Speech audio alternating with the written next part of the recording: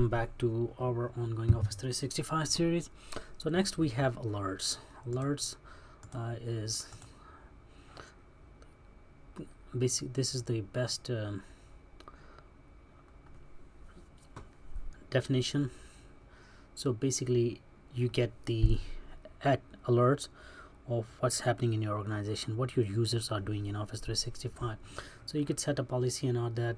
No, there are two alert policies already, like recent alerts or whatever you want to call them. They give you an idea what happened, and they say somebody performed e-discovery. This is important. E-discovery, somebody search your data, so you need to know, okay, somebody searched what they were looking for and all that. Like we discussed in the past, that if you are the global admin, doesn't mean that you have all the right. You go and assign admins different rights, and then you need to keep an eye, or your organization wants to keep an eye what's going on, what those admins or users are doing. Users have less access, admins, they have a lot more access than a user.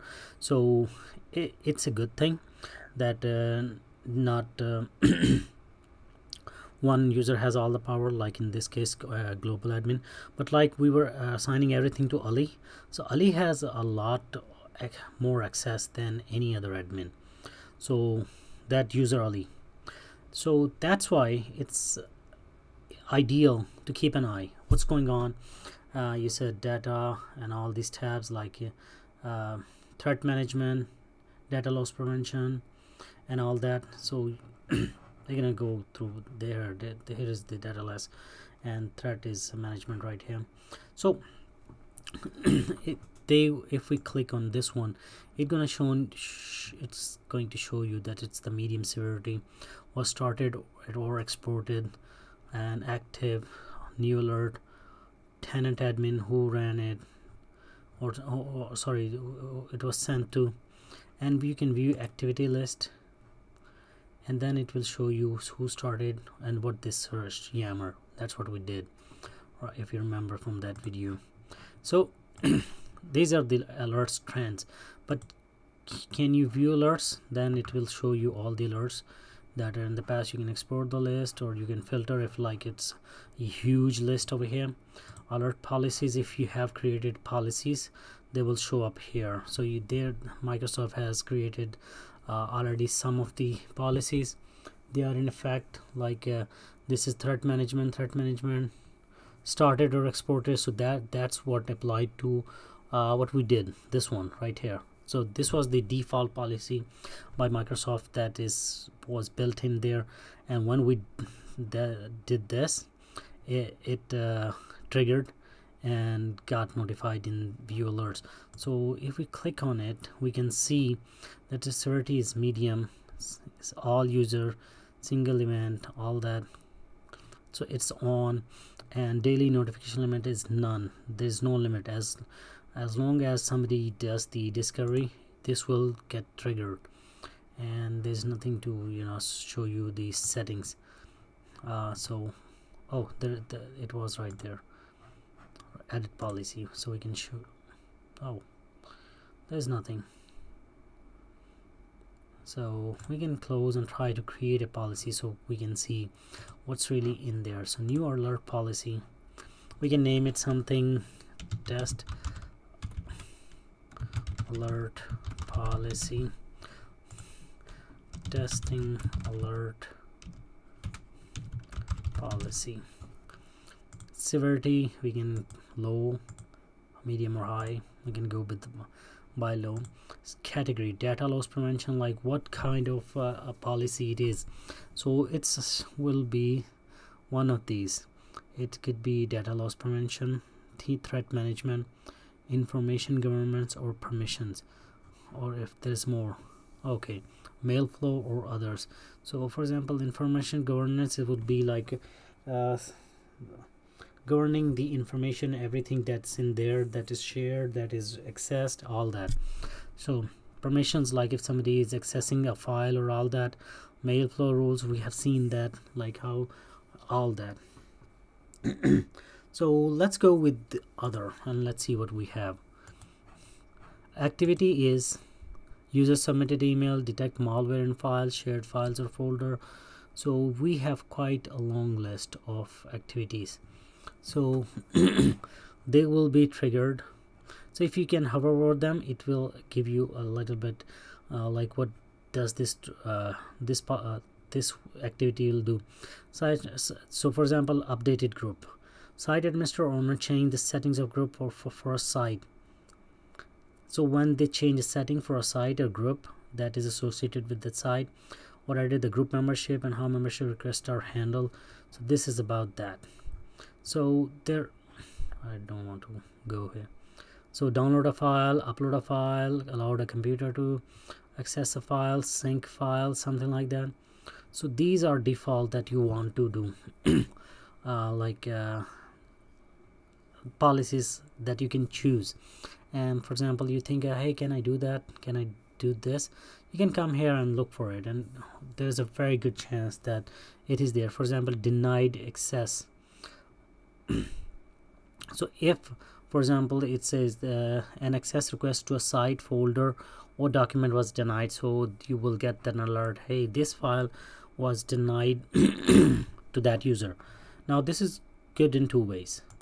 One way, like implemented, you can be sure that okay, that file is not being accessible by what kind of user, and if you want the users to have access to it, then you can go and edit the properties. If you look at the other way, if that file is very top priority file and only a few users should have access to it, of course other users are being access denied, but then you want to see why this file is being tried to be accessed by so many users. Where is the leak? What happened? Who shared it? Who was not supposed to with the general users? So these are all the policies. So let's go with anyone, like DLP assessed file. Add a condition. We can add a IP address, so we can that range. So if this IP address try to access file, trigger the alert, there is a condition that if a certain user try to access that. And then there is another one like file name. What's the file name that is being accessed, site collection URL, and file extension. So these are like, let's go with the user. So if aslan now we have two aslan, so if either one of them try to access a file, and there's another condition, oh same, so you can put all these conditions.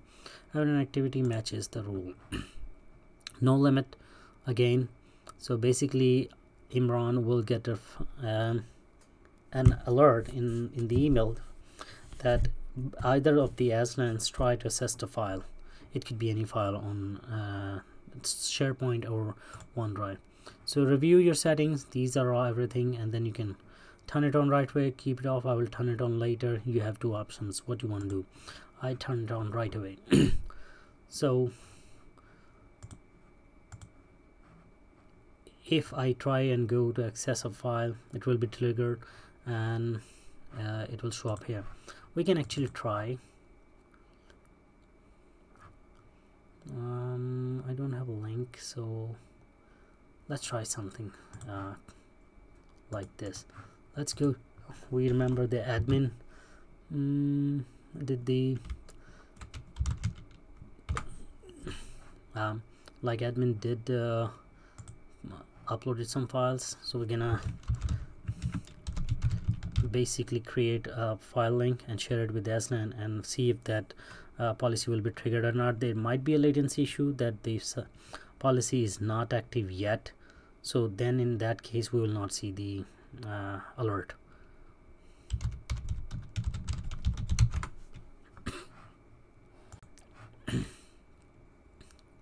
So let's go to the files, and where are the files? Where is this files?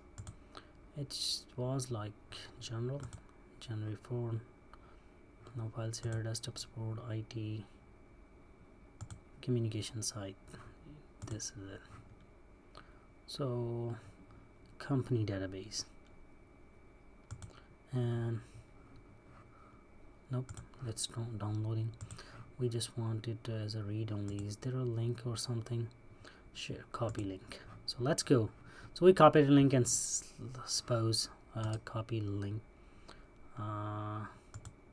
So let's say that this link is being shared by with Aslan. So Aslan, OneDrive. Oh no, let's go with this way. Put this link here, and it should ask the credentials. It did. So Aslan get the. Let's ask Aslan to open this file. Obviously this file will either be downloaded or it will be open in access, online access. Is it online or is it the local version? It seems like the one we installed in the computer. Yes, it is. So let's see in if the policy we have the alert or not. Not yet. Is there a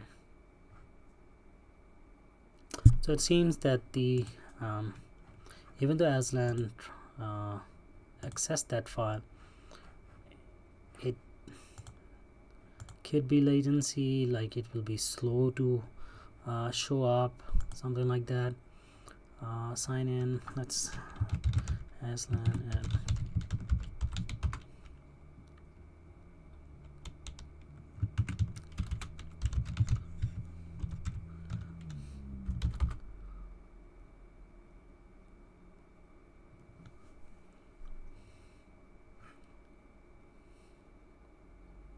alright, so let's go to, so that file has been accessed. Let's go to the alerts, refresh it. So it's not there yet.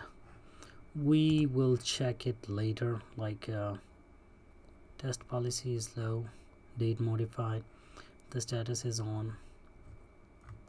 So it's not there yet, but what I can do is I can wait.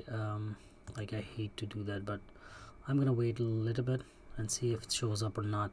But basically that's how you do that. And this policy, as soon as the criteria is met, it will be triggered. And I wanted to show it like right away, but it's not.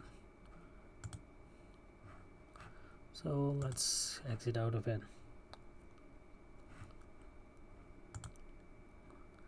This latency issue, like view alerts.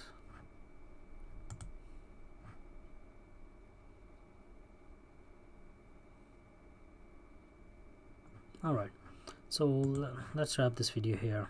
I'm gonna see if the alert shows up here for Aslan. I'm gonna update the video or make another part and show you. If this video has helped you, please rate, comment, subscribe and share, and I will see you in the next one. Alright, so as soon as I was just about to click the compile button, I see it came away, like it came straight away. Low severity alert, test alert. A low severity alert has been triggered. Let's click on it and see what it's saying. So the admin account received an email. Severity alert is low, file access, user Aslan. So this is how the alert policies work.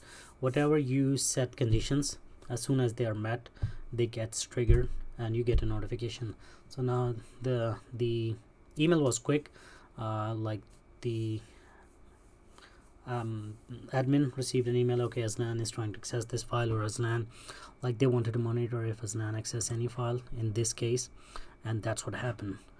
You could specify something or like that, but it's you see that it's in the email, but right there, but it's not here yet. So this is a good idea. Like this is definitely a latency issue. It's slow to appear here. It will appear here not just as fast as it did over there. So alright, so I waited like maybe 10 minutes, going back to alerts, and you see the alert is back in there. So what I did is I signed out from all the Office 365 series, like all the Windows, a web browser actually, and waited about 10 minutes. So it was, you see it showed up here. So that was the policy that we ran earlier. We got the email almost immediately, but due to the latency issues or something, it's a little bit slow to pop up in the admin center, but it did show up, so I'm glad I waited. So this is how you create alerts policies, and whenever that thing that you set up happens in your organization Office 365, it gets triggered and then it shows up here. If this video has helped you, please rate, comment, subscribe and share, and I will see you in the next one.